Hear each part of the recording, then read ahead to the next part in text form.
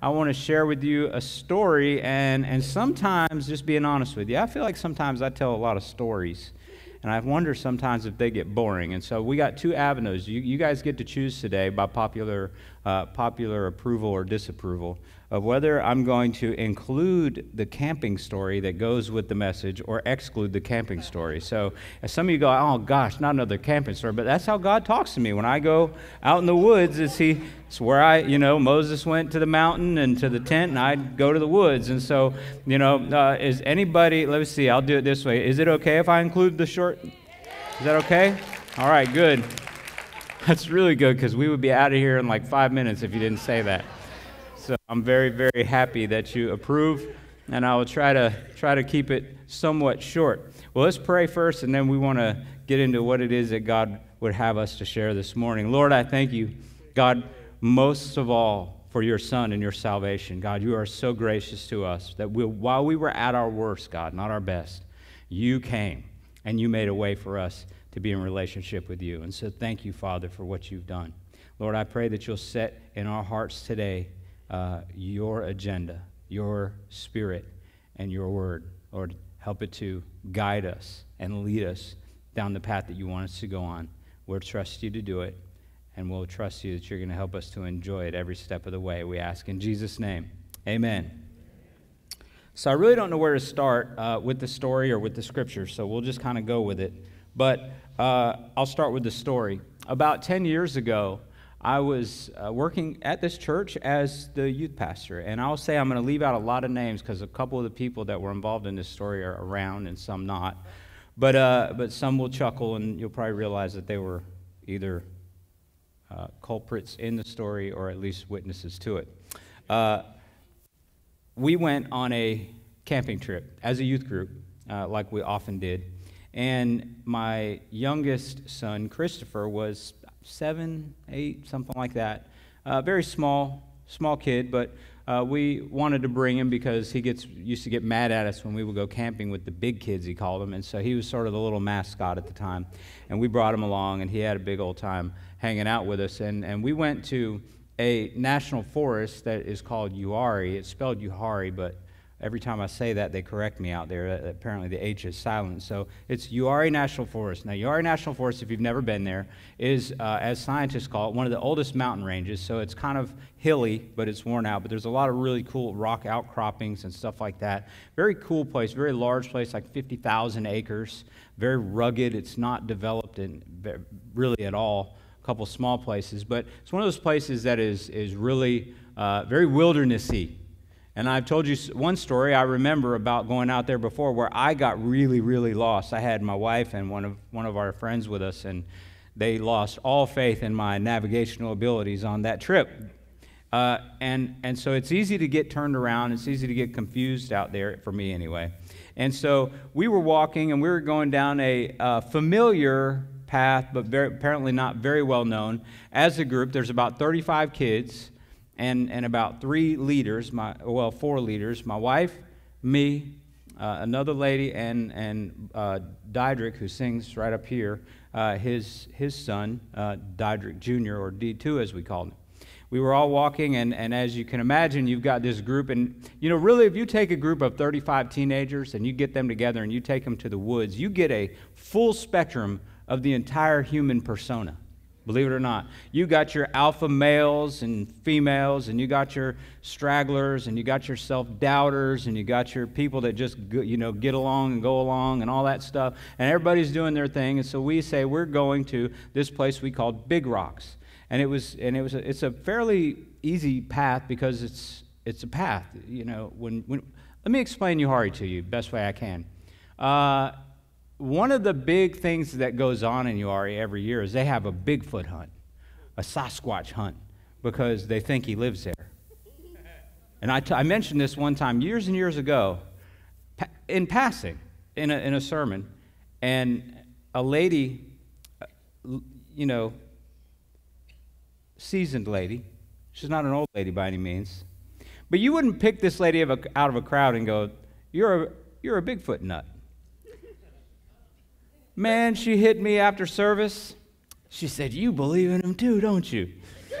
I'm like, Is this a trick, right? I mean, like, are you going to tell anybody, Going around and around, and this lady, she brought me pictures. She had been out there for the hunt. You go out at night in the woods, it's crazy.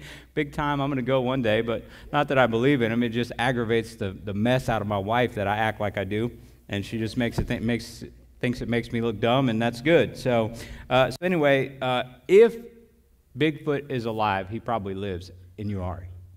Just to give you an idea of what the place is like. Very, isolated, very woodsy, very rugged. And so 30 of us go down this path that's well marked. We're walking along. And remember, I told you, you've got your kids in the group that they're hard chargers. It is not about stopping to smell the roses. It's about conquering the mission. And so they're off, and they got people going with them. And so we're thinking, well, I'll walk slow. I'll kind of stay in the back, and that way no one falls behind. And when we get there, we'll all be there. Only when we got there, we weren't all there. It was just me and the slowpokes, and my wife and D2. And I thought, where's the rest of them? And then I thought, where's my son? My 7-year-old son, where's he? And I thought at the moment that it's probably my wife's fault that we don't know where he is. So I turned to her, where's our son? And she looks at me, and I look at her, and all of a sudden, in my mind, I could picture the whole thing. The search crews, the volunteers, the grids, I'm thinking, oh no, what in the world have we done, So we leave one leader to say, you guys stay here, we're going to go, and we're going to figure out where they went. Well, the path only goes 2 ways. So Diedrich and I ran down one way. It's a short path. We knew where that went to the lake. Nobody's there, so we go back. We head back the other way, and we began to go from a fast walk going, wow, what are they thinking? This, that, and the other two. We don't see anything. We don't hear anything. We can't hear, because you'd think this is a group of about 10 teenagers, and you'd think you'd hear them. Didn't hear a thing.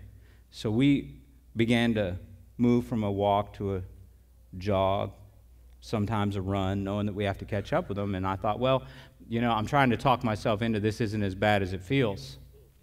And we come up to a place where the trail heads up to a kind of a hill, and we make it up to the top of the hill, and my heart just sinks, because off of that hill there are about 7 or 8 trails clear that go in all different directions.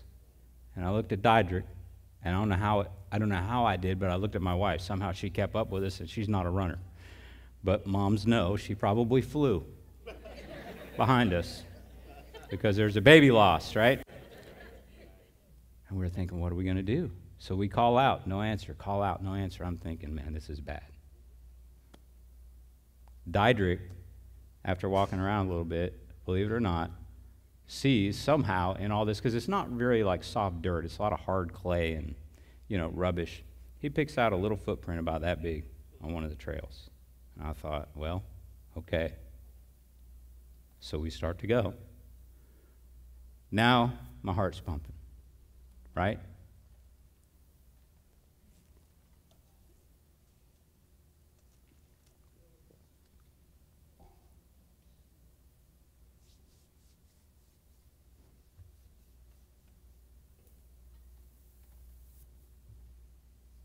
Now I'm beginning to wonder. Now it hits me. My son is lost. He might not be with the other ones. I don't know.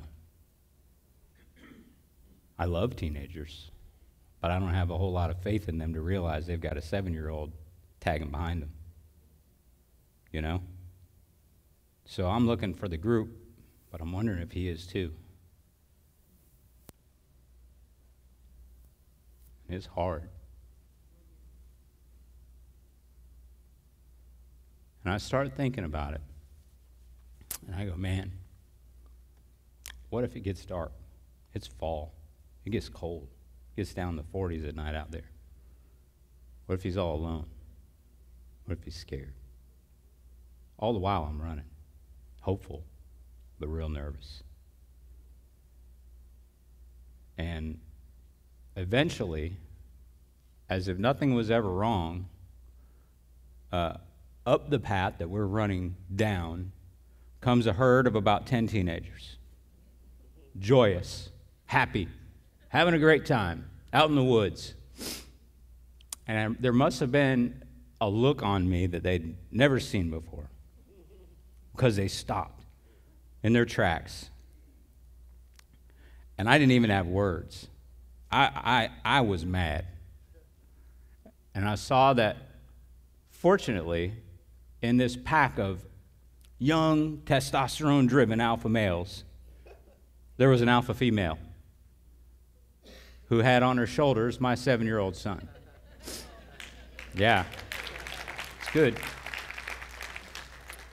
So I was mad. I yelled something at him. You'll have to ask them. I don't think there were any explicatives or anything like that, but it was a lot of just volume getting out of me, whatever was welling up within me. And I thought, man, this can't happen. I'm a horrible parent. But by the time we met up with the group, we had cooled off. Joy had replaced my anger. I was happy. Everything's working out fine. We're going to get to roast hot dogs and do all that fun camp stuff, get it back on with our youth weekend instead of spending it a part of a search party looking for a little boy that's lost in the woods.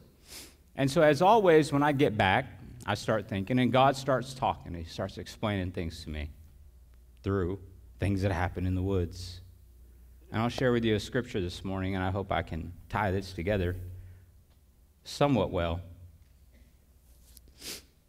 Luke chapter 15, verse 1 says, tax collectors and other notorious sinners often came to listen to Jesus teach.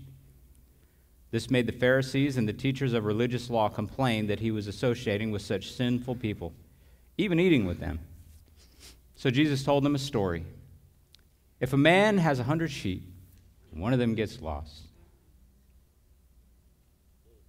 what will he do? Won't he leave the 99 others in the wilderness and go search for the one that is lost until he finds it? And when he has found it, he will joyfully carry it home on his shoulders.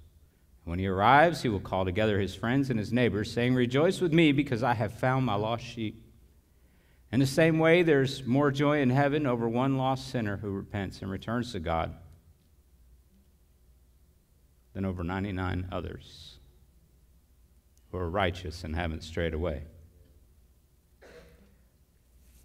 So the Lord begins to show me through my own experience the heart of our Father. See, now's where I need that box of Kleenex. Could you hand me some, please? I'm going to get myself together and we'll talk, all right?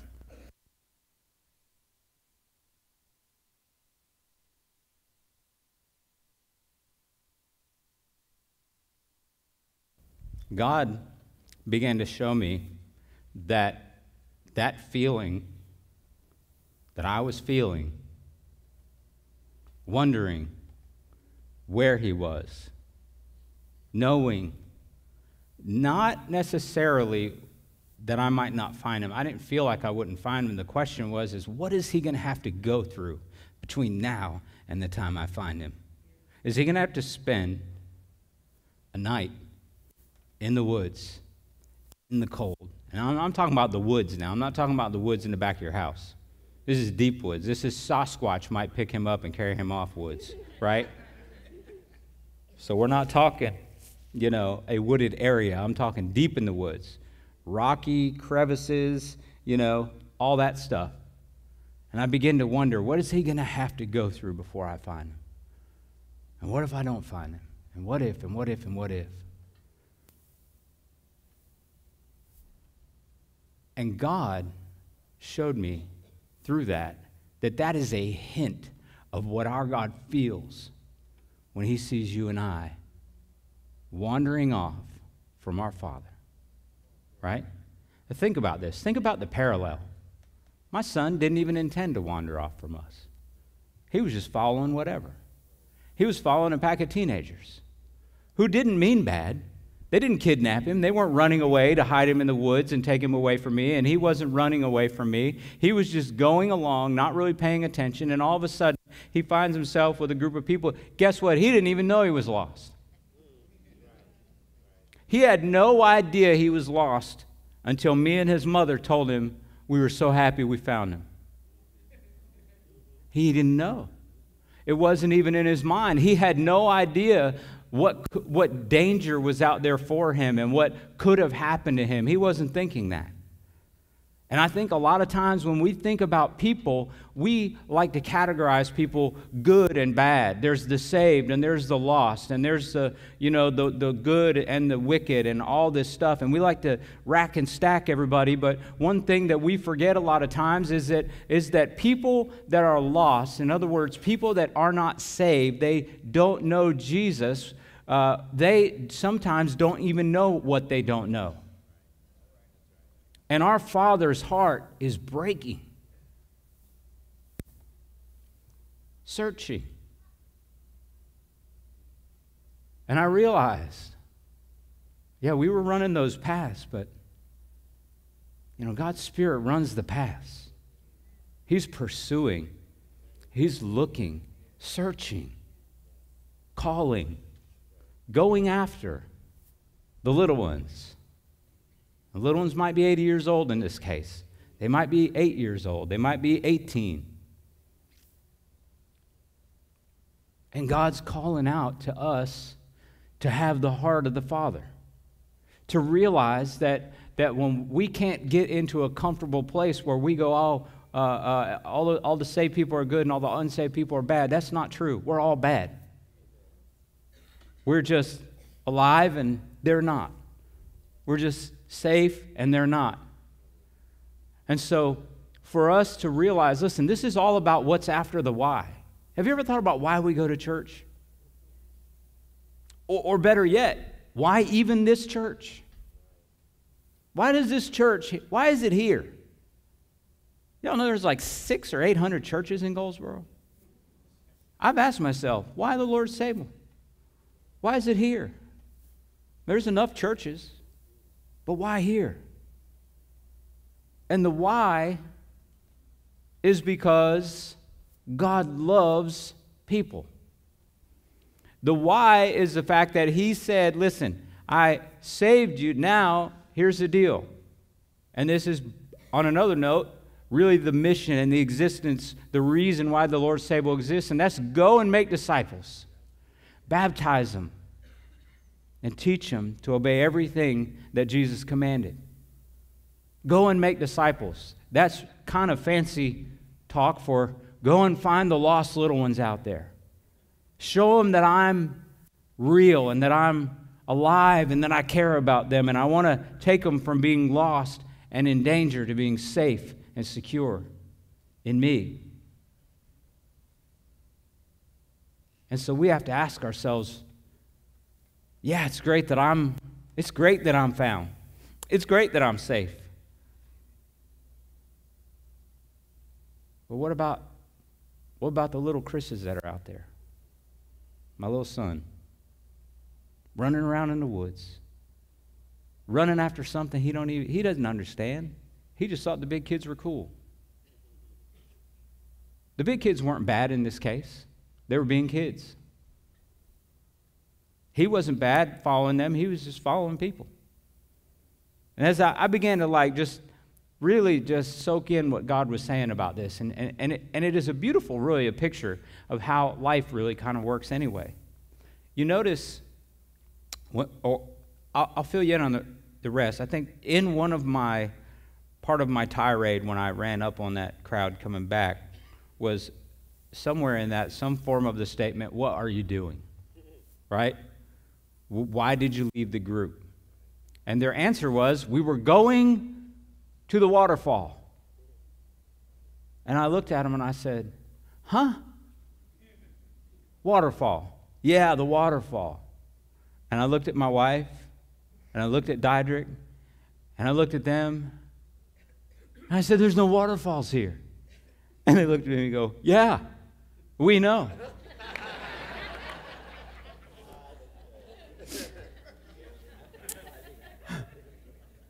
I'm thinking, what in the world? I had taken some of these kids on another camping trip to another forest, a long way away from this forest, and they saw a waterfall. And just being in the woods took them back, and they thought, yeah, surely the waterfall is, yeah, we've been here before. And they took off, and they were going for the waterfall. And it would be easy for us to sit back and laugh and go, you stupid, you're going after something that isn't even there. And that's really what a lot of people are doing. A lot of people who are lost, a lot of people who are going and going, they're going and they're searching for something that's not there. And a lot of people are following them, and everybody's confused. And really, no one is worse. I love what you said. No one is worse than the person to their left or to their right. It's just a question of who knows where they're going. And the beauty of it is that just like we were searching for our son, God's always searching for his children. God's always running about, looking, watching. His Spirit is chasing and drawing and trying to find out, hey, where are you going? Well, I'm trying to find riches. There's not enough. I'm trying to find happiness. You won't find it. It's not in this forest. And we're all running around and we're trying to find this and we're trying to find that and we're following this person and we're following that crowd. And the bottom line is if we can just stop and listen and wait, we'll realize that God's Spirit is still calling. He's still yelling to you and me. He's still yelling to all the people who are lost, who are searching, who need Him, who need safety, they need security, they need a father to watch over them, and they're out there, and they're not bad people. They're God's created little ones who He is concerned about, who Jesus said He came for, died for, sacrificed Himself for, and we have to realize that God's heart is no different than a father's heart, a good father's heart.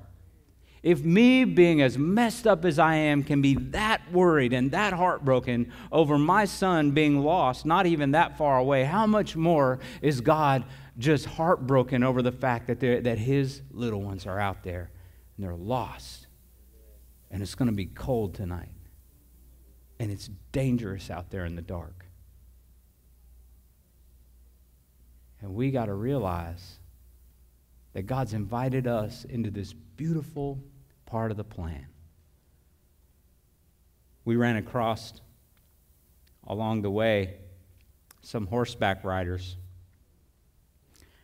And so we stopped, and I would have asked the question, but I had no air left in my lungs because I was running, and you all know I hate running. I hope you know. If you see me running, run with me because I'm running away from something, right? I don't run for fun. Something wrong if I'm running. But Diedrich was young and strong, and he said, have you seen a bunch of kids that look like they don't know where they're going? And they're like, you know?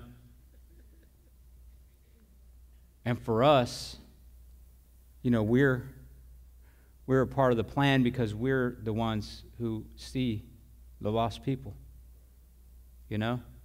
And it's our job to really let them know that they have a Father that's looking for them. They have a God that cares about them.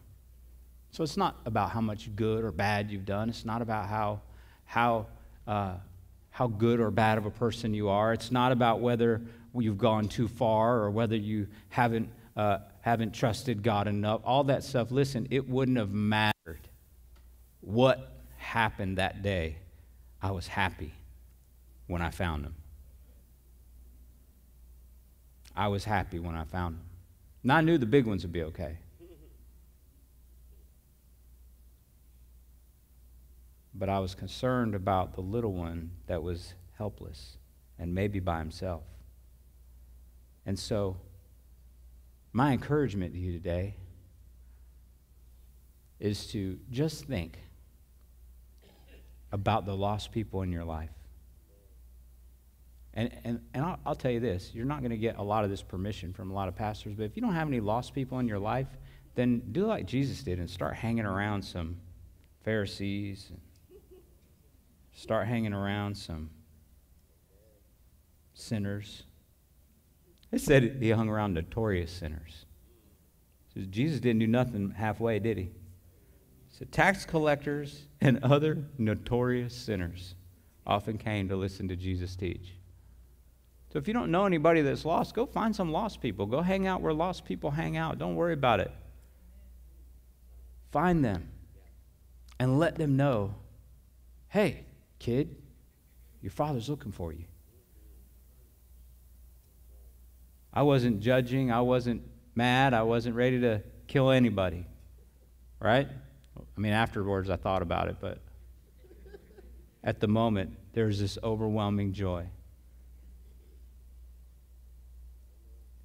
And here's the last part of my story.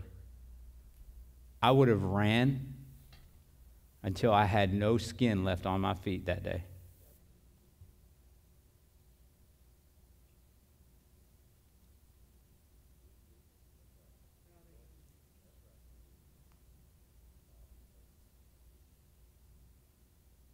I'd have combed every 50,000 of them acres till I found them. And I'm a messed up human father. The good thing is God doesn't have to run one path. God sees you. He knows where you're at. God knows exactly where everybody is. And the question is whether we're willing to be the voice that says, listen, you don't know what you don't know. There's no waterfall here. But what there is a father, a good one, that knows where the waterfall is, that made the waterfall, that can bring you into everything that you've ever wanted to see, but you got to get with him first. Amen? He knows. He knows. And so for us, it is just important for us to be caught up in what God calls us to do. He says, go. Go and make disciples. Go and find them and teach them to follow me. Because when they follow me, they'll find whatever it is they're looking for. When they follow me, they won't be out there in the dark. When they follow me, they won't be lost in the woods. They won't be lost in the city or even in their own home. They'll be found. They'll be mine. And they'll be safe and secure. So let's hear the Father's heart today. Let's listen to what he's saying. And let's approach our friends who don't know Christ yet. Let's not look down on them. Let's don't look judging on them. Because half the time, they don't even know that they're not found yet. I didn't. I had to learn that I was lost. Amen? I never knew I was lost when I was lost. Had no idea. But man, when I was found, I sure knew that someone found me. That God loved me. And I was safe and secure with him. Amen? Let's be a church. Let's be people who love people enough to point them to the Father that's looking for them. With every bit of grace and every bit of love and compassion that we can find in Christ, let's reach out to the people around us. Some of them are going to tell you, I ain't lost. That's okay. Love them anyway. Some of them are going to tell you to get lost. And you can smile and say, well, I can't really, but I'll leave you alone. But at least let's just say, hey, I saw your father up the path. He's chasing you, misses you, loves you. Would you stand with me? If you're here this morning, you might say, hey, I'm lost. I've never accepted Jesus, or maybe I even knew about Jesus, but didn't really understand how he viewed me. And you want to be found. You want to know that you're secure, that you're safe in the arms of a Father that will never fail you. Then I would ask you to do this one thing. That I'm getting ready to pray a prayer with you, but that you would acknowledge what's already in your heart. Salvation doesn't happen because you pray a prayer. Salvation happens when you just surrender to that Holy Spirit that is calling you out already. See, the Holy Spirit has never stopped doing his work. He's never stopped drawing men and women, and young men and women, and old men and women. So it's our job to help them get across the finish line. If you're here this morning and you want to be saved, pray this prayer out loud after me if you would. Father, I have sinned. I've made my mistakes. Sometimes I didn't even know I was lost. But I believe that Jesus came and he died for me. I believe that blood that was shed covers my sins. I believe that you love me and you want to bring me safely into your family. I confess that Jesus is my Lord, that I'll trust him, that I'll be a disciple, that I'll follow him. Teach me how to be the son that you know I can be, the daughter I know I can be. Fill me with your Spirit, I ask. Thank you for saving me. In Jesus' name, amen.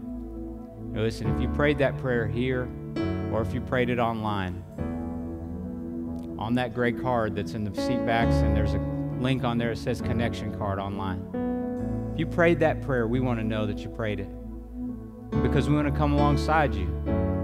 You're never alone in this. You're always welcomed into the family of God. And we want to celebrate with you.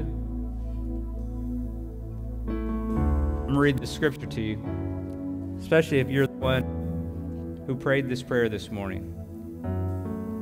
Jesus goes on to explain. He says, or suppose a woman has 10 silver coins and loses one. Won't she light a lamp and sweep the entire house and search carefully until she finds it?